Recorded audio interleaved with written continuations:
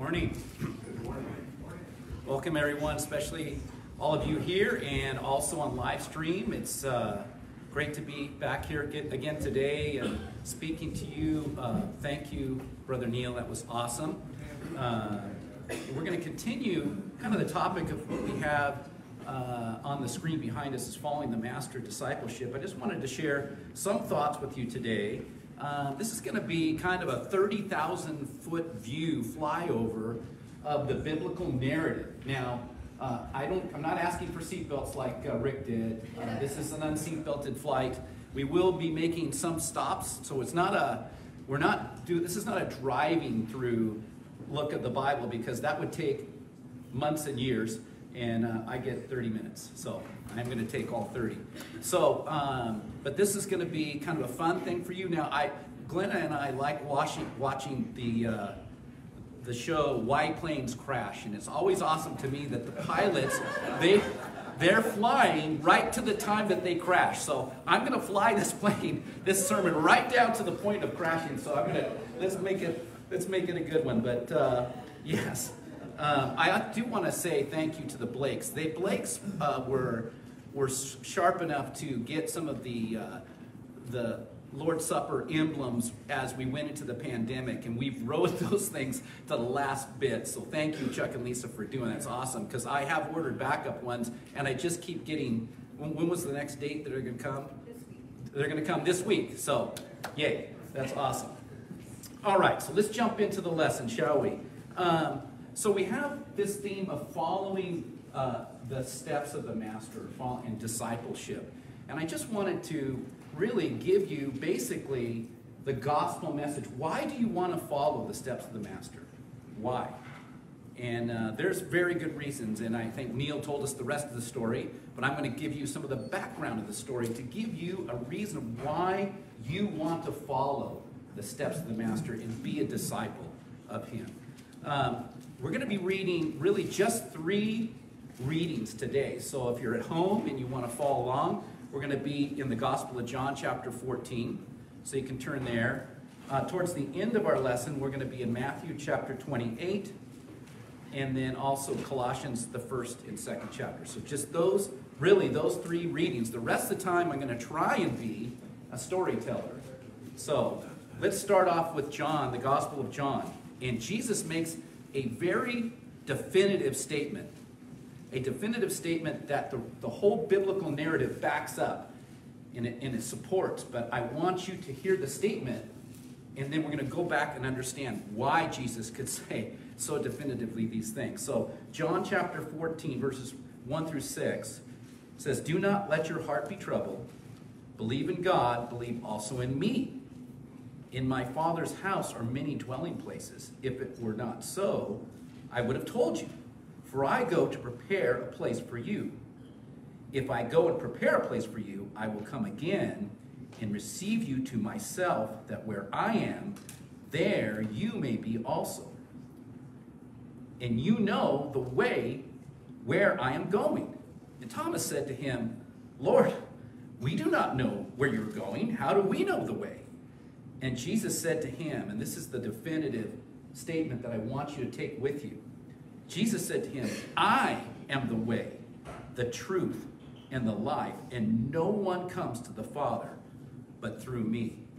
That is a very radical statement that Jesus is basically saying, if you want to get connected to your Creator, there is one path, one way, and that is through me. And I want to share with you just the biblical narrative that supports Jesus' assertion and why I'm saying to you today, if you're not following Jesus, you can do that today.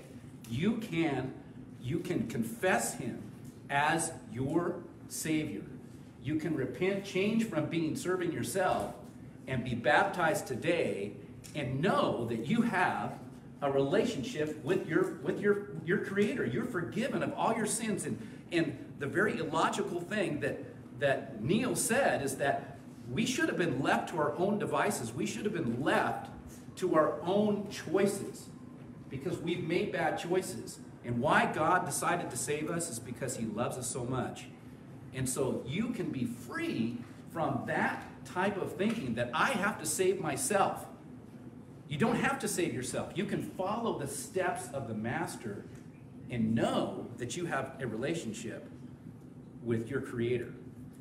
And that is the biblical message. So if you would, come with me on this journey. We're going to just do a 30,000-foot flyover of the biblical narrative of how we get to Jesus saying that. Okay? So, in Genesis, I'm going to start right there. God creates man, puts him in the garden. God loves man so much that you know what he gives man? He gives man liberty and free choice. He says, this is garden. I love you, man. Here's this idyllic place for you to live. I just ask one thing, that you stay away from this tree of knowledge, good and evil. You can eat of anything else, but I'm giving you the choice. And unfortunately, man chose to rebel against God. And when he rebelled against God, what happened? Do I have my kids in here? That they tried, the man, Adam and Eve, what did they cover themselves with? Yes, the fig leaves. And God came to them and said, you're improperly covered. What did he do? He covered them with what? Animal skins. So that's the first kind of insight into what it was going to take for the atonement for rebelling against God. It kind of gives us a little bit of insight of what we need to see and what we ultimately see with Jesus. So God expels him from the garden, and it doesn't take long now that God has this, from the very beginning, he's had this plan. It's created this mystery, basically. This mystery, how is God going to resolve this separation of him from his creation? That is a mystery that the prophets and all of the biblical narratives, like, what is this mystery? How is God going to resolve this problem of sin? And to Neil's point, it's unthinkable because it was a mystery, because they never would have thought that how God would have done it. But that's what started out. So we quickly see, as man is out in the garden, we see the story of Cain and Abel, right? And Cain is doing wrong, and God says, look, I see your countenance is fallen. Sin is crouching at the door, and it's desirous for you, but what? You must master it. This has been the essential tension of living in a physical world. We have sin, its influence on us, and we needed to master it. And unfortunately, Cain chose wrong.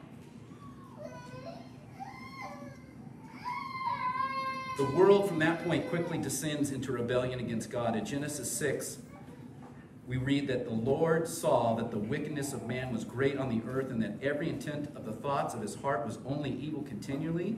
And in chapter 6 of Genesis, verse 5, it says, I'll blot man out, whom I created from the face of the land. I'm sorry I made him. The earth was corrupt in the sight of God and filled with violence. Once man broke that covenant with God and sin was polluted into the consciousness of man, the world descended into chaos really quickly, into violence and rebellion against God. And so then we have the story of Noah. Noah found grace in God. Noah wasn't perfect, but Noah was one that respected God and followed God. And Noah obeyed God, and Noah, in this really tragic flood story of destruction of the earth, Noah and his wife and his sons and his wives, 8 souls were saved at that time. After Noah, we see now God brings into the narrative Abram. And then he makes a promise to Abraham. He says, 1, I'm going to make you a great nation. 2, I'm going to bless those that bless you, and there's a promise of land. And 3, through him, all nations of the earth would be blessed. So now we're starting to get a little bit of the hint of the answer to the mystery of how God was going to resolve this. So Abraham has a son, Isaac. Isaac gets those same 3 promises. The promises of land, the promises of a great nation of land, and also that through him all the nations of the earth would be blessed. And then we see Isaac has two sons, Jacob and Esau. And for my kids that are here, do you guys remember the story of Jacob and Esau? That Esau was very hairy, and do you recall the story of Esau selling his birthright, or Jacob? Yeah, Esau selling his birthright to Jacob. You guys remember that in Miss Alicia's class? And so Jacob then becomes the favored one, and Jacob has a relationship with God. His name is changed to Israel, right? And so that's where we get Israel. Israel, then Jacob has, how many sons does Jacob have? You know? Jacob has 12 sons, and those 12 sons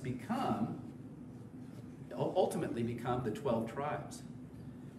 So now, to kind of get it to where Miss Alicia is in her class right now, is Jacob has these 12 sons, but there's one son that he really likes.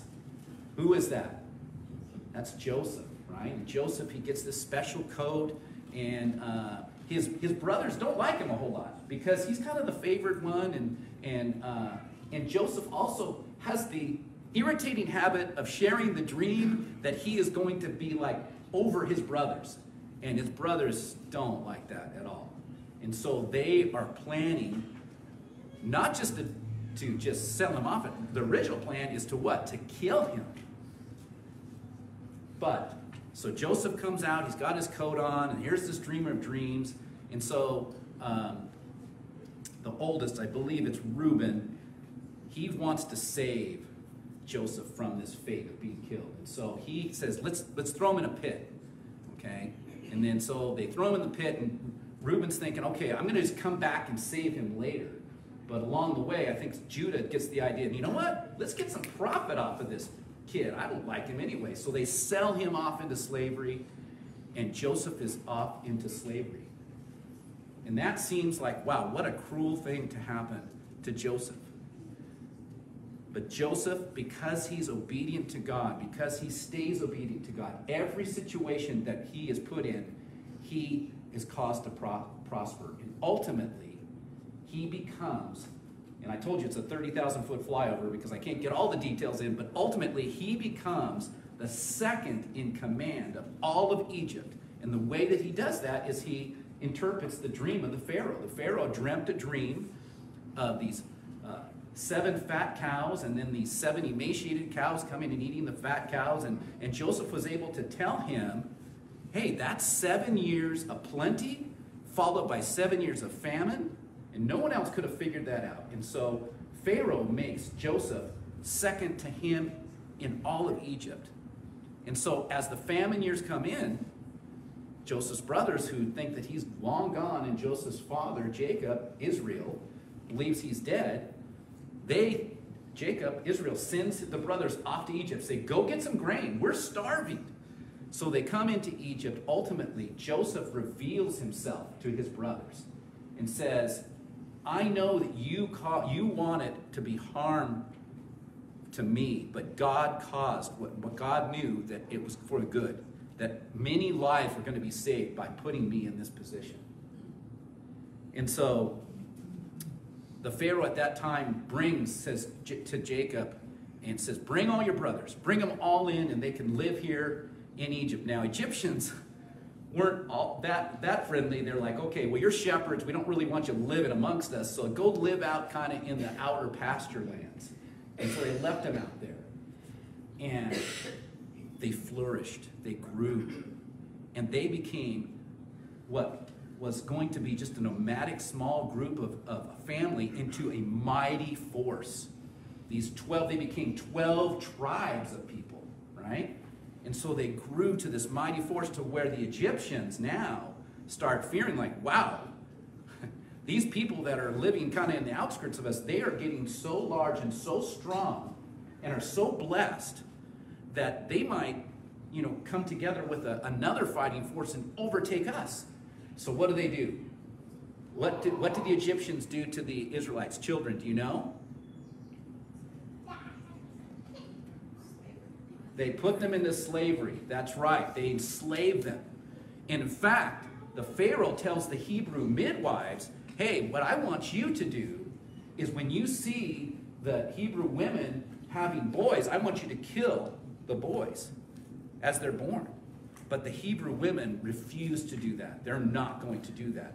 And Pharaoh calls them in and says, wait a second, I told you to do this. Why didn't you do this? And the Hebrew midwife just said, look, the Hebrew women are just, they're so robust, they have the baby before we even get there. And God blessed them for that because they refused to do this horrible thing.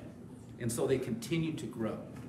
Well, it came a point where a Pharaoh who did not, this Pharaoh who did not know Joseph when he did, he's trying to suppress them, and he just enslaves them to a point of, for 400 years, they're just enslaved and calling out to God. And along the way, a beautiful baby is born to one of the Hebrew women. She nurtures him for several months, but at some point she can't hide it anymore. So she puts the little baby in a basket and floats it over the reeds, and Pharaoh's daughter, it was very strategic. They knew Pharaoh's daughter was going to be at the Nile, so they're very strategic about it. They put the baby in the basket, and they knew that Pharaoh's daughter was going to be there, and she finds the baby. And he's beautiful, and one of the Hebrew women was watching. She says, can I help you with this baby? We can maybe nurse this baby. She says, yes. And so she takes this baby in as her own son, Moses. And so Moses now is raised as an Egyptian, but knowing his Hebrew roots. For 40 years, he's among them. And at some point in his life, when he's 40 years old, he sees an Egyptian beating a Hebrew slave. And he looks left and he looks right, and he's thinking, I'm not going to put up with that. And he kills the Egyptian. Well, that becomes known to Pharaoh. And Moses has to split. He's got to get out of town. So he gets out of town, not for a year, not for 2 years. You don't know how long Moses was out of town for? 40 years. 40 years he's away. He's thinking, I'm done. I was at the pinnacle of leadership in Egypt. I had all this influence. And now I'm an 80-year-old guy who works with sheep. Where's my influence, right? And God says, no. I'm going to make you a powerful influence for me. So what I'm telling you now, just as we land here a little bit, decide, I don't care how old you are, where you're at in your lifespan right now, you can be a powerful influence for bringing people to God. Moses was 80 years old and done, and he came back and became a powerful influence in biblical history. So now we get to where Miss Alicia is now. Moses comes in and he tells that Pharaoh, based on God's command, he says, I want you to let my people go worship me. And Pharaoh is not used to being told what to do. And he's like, no, no way. And so in that process, God, through Moses and Aaron, Moses' brother, bring 10 plagues upon the Egyptians, one at a time, each time bringing more and more misery to the Egyptians. And each one of those plagues really was kind of representative of things that the Egyptians worshiped, the Nile and the sun and these frogs and other things. And God's like, okay, you want to worship frogs? I'm going to give you frogs. I'm going to give you lots of frogs to worship. And he just overruns them with frogs. You're going to worship the sun? Guess what I'm going to do? I'm going to blot the sun out. You're going to have no dark. You're going to have darkness, right? And so finally, it comes to the last one where Moses said, you're going to let my people go. And the Pharaoh's, no. And so this one is going to be the death angel. And this really is something that a lot of people don't even understand today. Passover, the Passover lamb.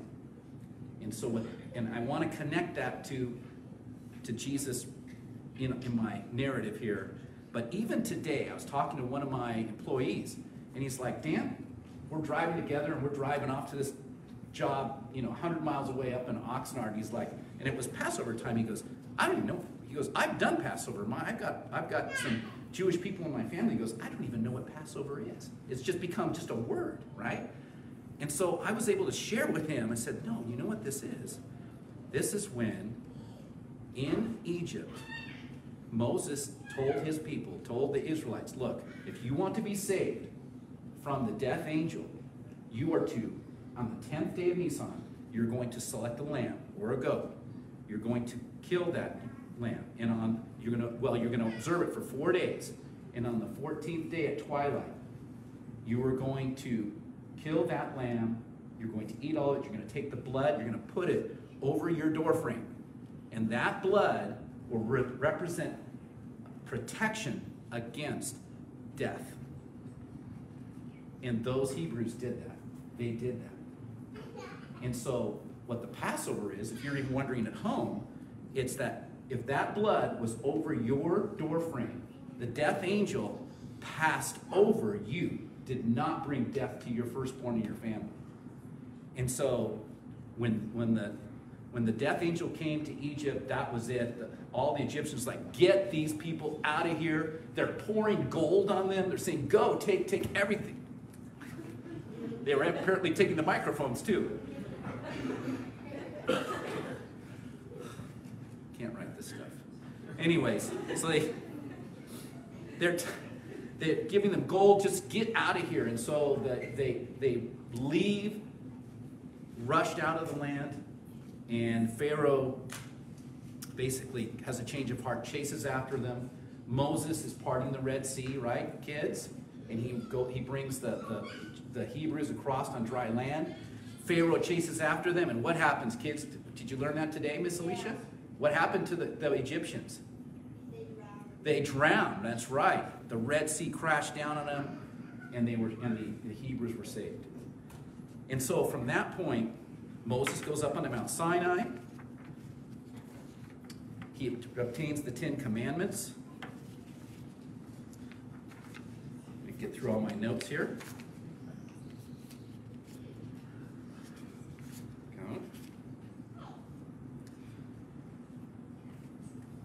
And he's asked to lead the people into the new land. They're going to get this land promise, right?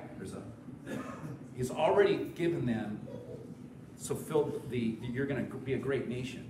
Now he's giving them the land promise, and there's still yet to be that promise of all the nations of the earth would be blessed through him. So now it's the land promise. So now he's got Moses leading the people to the land. Unfortunately, Moses doesn't get to go in, but Joshua goes in, right? They send, well, let me just get this because this is really important. 12 spies are sent to the land. 10 of them come back and say, we can't do it. It's too big a job. Can't do it. 2, Joshua and Caleb said, if God's on our side, we can do anything. So I would say, take that with you too. If God's on your side, don't be one of the 10. Be one of the Joshua's, Caleb's. When we're talking about discipleship, you can do it. This story of redemption is a beautiful story. It is life-changing to people. You start talking to some of the people in this room and the people that they've talked to and brought out of the world into a relationship with Jesus Christ, and it's an amazing transformation. And so I would say, don't be one of the 10. Be a Joshua, be a Caleb, be bold. Don't be afraid to tell this story because it is amazingly changing. So, Joshua ultimately, the people wander for 40 years because they didn't obey God. Ultimately, they go into the land. They don't expel everyone out of the land. And unfortunately, there's a group of the Hebrews. At some point, a nation or a generation is raised up that doesn't know God. And that is an indictment of the generation prior that did not tell them about God, right? And so that's why we're so important for us to be engaged with our kids, to be engaged in teaching, so that a generation doesn't follow this generation that doesn't know God. That's what we're doing here every week, is we're making sure that we're passing it on to the next generation so that we don't have this issue that happened in the Judges. So basically what would happen is the Hebrews would fall into idolatry and worshiping the Baals and just doing everything and rebelling against God. And God would send them a judge. And that judge would bring them back in, and then they would be blessed, and they'd fall back into idolatry, and a judge would come in and bring them back. So, and ultimately, we get to Samuel, and the people then at that point, what do they want? They don't want a judge anymore. They want a king. They want a king because they want to look like all the other nations around them. They want a king. And God tells Samuel's like, God, they're rejecting me as the judge. He goes, no, they're not rejecting you, Samuel. They're rejecting me because they want a king. So I'm going to give them a king, but I'm going to warn them about what a king's going to do. And so he does. But so ultimately you have King Saul, right? Saul, basically for time's sake, Saul sins and he's removed. And then there's David, and then David's son Solomon. And then Solomon has his son Rehoboam, and then Rehoboam really messes it up. Rehoboam is so heavy-handed with the people that he ends up splitting the nation of Israel, the Hebrews. And Jeroboam takes them up north, Rehoboam stays south, and now they're split. And they're no longer the fighting force that they were because now they're split, right? Ultimately, that northern kingdom is taken captive by the Assyrians. The southern kingdom is taken over by the Babylonians in 500, and the temple of Solomon, that beautiful temple that Solomon builds, is destroyed. And so that's the first temple that's destroyed. And so then we have basically a series of kings, good and bad, and that's where all the prophets come in. The prophets prophesied to those kings, saying, get back to God, learn, get back to the sacrificial system, get back to worshiping God. That's what the prophets called them to do. And so that is basically the Old Testament narrative. Then we have about 400 years of biblical silence, where we have multiple kingdoms that come together. I won't go through all of it. Ultimately, we get to the first century the Roman domination. Now, as the New Testament opens up, the Jews are really basically captive at the Roman rule. Rome rules everything. You have the major players. See if I have it here. The politically, you have the Caesar is Tiberius. You have Herod as the king of the area, but he answers to Rome. The governor Pilate. You have Jewish leaders, the Sanhedrin. This is where we see, basically, this is the political landscape that Jesus is born into. So the New Testament opens up with the birth of Jesus. The narrative in the first part of Matthew is that Mary, a young woman betrothed to Joseph, not married yet, is found to be with child through the Holy Spirit. And so Jesus is born through Mary, and he's raised, and he starts his ministry, and for up to about age 30, for about 3 years, Jesus has his ministry, and he's mainly up in the northern part of the country, but he's deliberately making a direct move down into Jerusalem, and his disciples knew that this was very dangerous because the political landscape was such that, boy, to go into Jerusalem and to challenge that authority at that time was very dangerous, because anybody that was thought to be in rebellion to Tiberius Caesar would be put to death. And so Jesus then, he directly comes into Jerusalem, and now he's going to confront these Jewish leaders in its Passover. Now remember our story from the Ten Commandments, the Passover lamb. When you read in the Gospel of John, what is John? John the Baptist, he's out baptizing and he's telling people to turn towards God. And John sees Jesus coming to him. And what does John proclaim about Jesus? He's like, here, this is the Lamb of God that's going to take away the sin of the world. And so that's going to connect us back to that Passover, right? That how is Jesus going to be the Lamb of God? What does that mean? Well, Jesus comes in to Jerusalem on the 10th of Nisan. Comes in and he's celebrated. And then he's examined for these 4 days. Ultimately, the Jewish leadership, they're so jealous of him and so threatened by him, because Jesus has got a tremendous following, because in those 3 years, he preached, he taught, He healed the sick. He fed the hungry. And he even raised the dead.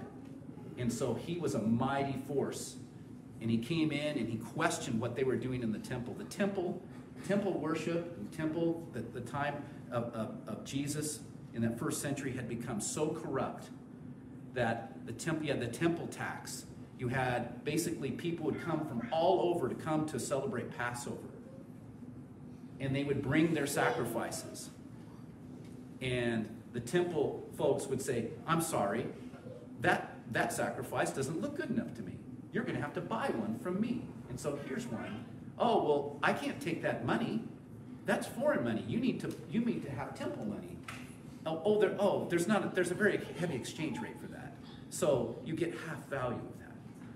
And so the people were not at all at love with what was going on at the temple. They were not. And these leaders, these Jewish leaders, understood that their place in the nation, in even the Roman, was at threat. And so they came to the governor, Pilate, and they said, we want to arrest this Jesus. And they trumped up a false charge of saying that he was going to be a king. Because they knew if they threatened Pilate enough, that Pilate would have no choice but to eliminate him, because Pilate, his life's on the line. If he allows an insurrection in Jerusalem, he's going to be dead. And so basically the leaders say, hey, this Jesus, he says he's going to be king. And they said, well, it said, we have no king but Caesar. They're just basically, they're selling out to this because they're so concerned about getting rid of Jesus. So Jesus ultimately, at twilight, as the Passover lambs were being killed, Jesus dies on the cross. Comes into the tent, he's examined just like the Passover lamb. He's examined for 4 days. He's crucified. His blood is shed. And at twilight, as the Passover lambs were dying, Jesus was dying as well. 3 days later, the difference between anything was that Jesus was raised from the dead. And we're going to go right there. Matthew, the 28th chapter. Let's read. We're almost done, so stay with me. Matthew 28, starting at verse 1. Now, after the Sabbath, as it began to dawn toward the first day of the week, Mary Magdalene and the other Mary came to look at the grave, and behold, a severe earthquake had occurred, for an angel of the Lord descended from heaven and came and rolled away the stone and sat upon it. And his appearance was like lightning, and his clothing as white as snow. And the guards shook for fear of him and became like dead men. And the angel said to the women, do not be afraid, for I know that you are looking for Jesus, who has been crucified. He is not here, for he has risen, just as he said. Come and see the place where he was lying. Now let's go down to same chapter, verse 16. Let's see. Verse 16, but the 11 disciples proceeded to Galilee, to the mountain which Jesus had designated. When they saw him, they worshipped him, but some were doubtful. And Jesus came up and spoke to them, saying, all authority has been given to me in heaven and on earth. Go, therefore, and make disciples of all the nations, baptizing them in the name of the Father, and the Son, and the Holy Spirit, teaching them to observe all things that I command you.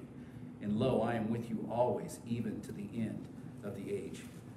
So Jesus, when he says that there is no, back over in our first verse, when Jesus said, no one comes to the Father but through me, it is by virtue of what he accomplished on the cross.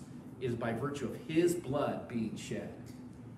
And that we're no longer having to pay the price, as Neil indicated. That's what should have happened. We should have been left to our own devices.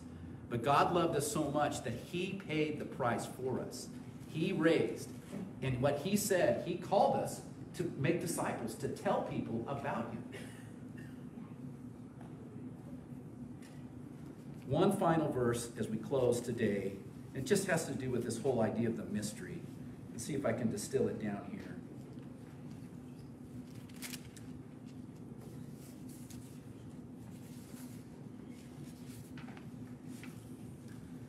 This is Colossians chapter 1, we'll start in verse 13. For he rescued us from the domain of darkness and transferred us to the kingdom of his beloved Son, in whom we have redemption, the forgiveness of sins. He is the image of the invisible God, the firstborn of all creation. For by him all things were created, both in the heavens and on earth, visible and invisible, whether thrones or dominions or rulers or authorities. All things have been created through him and for him. He is before all things, and in him things hold together. He is the head of the body, the church, and is beginning, the firstborn from the dead, so he himself will come to have first place in everything. For it was the Father's good pleasure for all the fullness to dwell in him, and through him to reconcile all things to himself, having made peace through the blood of his cross. Through him, I say, whether things on earth or to things in heaven. And although you were formerly aliens and hostile in mind, engaged in evil deeds, you've now been reconciled, you in his fleshly body through death, in order to present you before him holy and blameless and beyond reproach. Let's see. So, for time's sake, we're going to go down to verse 25. Of this church I was made a minister according to the stewardship from God, bestowed on me for your benefit, so that I might fully carry out the preaching of the word of God, that is, the mystery which has been hidden from the past ages and generations, but has now been manifested to his saints, to whom God willed to make known what is the riches of the glory of his mystery among the Gentiles, which is Christ in you, in the hope of glory. We proclaim him. So we are complete in Jesus Christ. That's why we want to follow the steps of the Master. From Genesis through all the way to here, that it is the biblical narrative that God was not going to hold us responsible for being rebellious to him, that he was going to send his Son, and his Son paid the price for us. So I'm telling you today, if you have not obeyed Jesus Christ, if you've not taken him on, if you've not confessed him, you can do that today. You can have today as your spiritual birth by confessing Jesus, repenting from serving yourself and the world's way of doing it, and we'll baptize you today into Jesus Christ. And that is you're buried with him, just like he was in death, and you raised with him, just the newness of life. That would be a beautiful thing. That is the lesson. So, let's be not the 10, let's be the 2. Let's be the Joshua and Caleb's. Let's be the ones that are bold. Let's be the Moseses of the world to say, you know what? It's never too late to be impactful in the kingdom. All right, let's pray. Our Father in heaven, we are so fortunate to live in this time where we have your complete message. We understand, we have access to it in so many languages, Father. We thank you for it. We pray earnestly that we just are bold in our faith, that we can be good disciples of you, follow you, and really share with others this wonderful good news that people do not have to live in trying to perfectly follow some adherence to some idea of goodness, but it's about your grace and your mercy, and it's about your Son and his blood and our salvation through that. We thank you. We praise you for that. We pray that you be with us this week, that we might just really have open eyes and open ears for opportunity to share our faith, to serve others, and to bring goodness and light into people's life. And this is our prayer in Jesus' name. Amen.